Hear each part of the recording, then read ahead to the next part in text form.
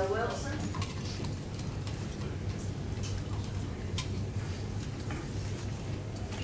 Congressman Joe Wilson. He has all my respect. I didn't know if it was Congressman. Fellow Republicans, it's just great to be back with you, and you need to know how important it is for me to be here. It's invigorating to be with you, because in Washington, it's a disconnect. It really is a situation of where I am working in a parallel universe of people who simply do not understand the challenges we face. And so it's great to be with you. As I was coming, I was with Alex Morris, and I was saying, Alex, you need to be aware that you're marrying into the Livingston family. He's engaged to Rebecca Livingston.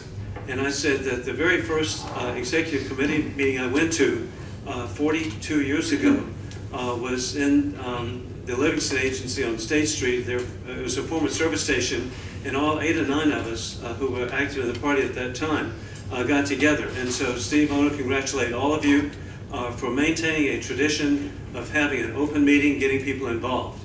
And to hear about the filings, there was a reason I helped lead the clap in the back for 44 people running. That's important. That's how we grow our philosophy of limited government, expanded freedom. I'm very grateful in this campaign.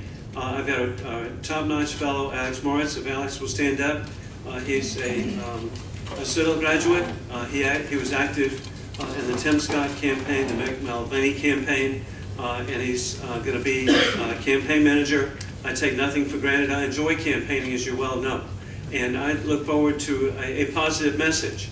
The message I have is working to create jobs in the 2nd District, to reduce spending in Washington, obviously stop tax increases, and work for a strong national defense. I want to invite all of you on Thursday morning at the Chamber of Commerce, 8 to 10 in the morning. We'll be discussing the issue of strong national defense. Look forward to a positive campaign.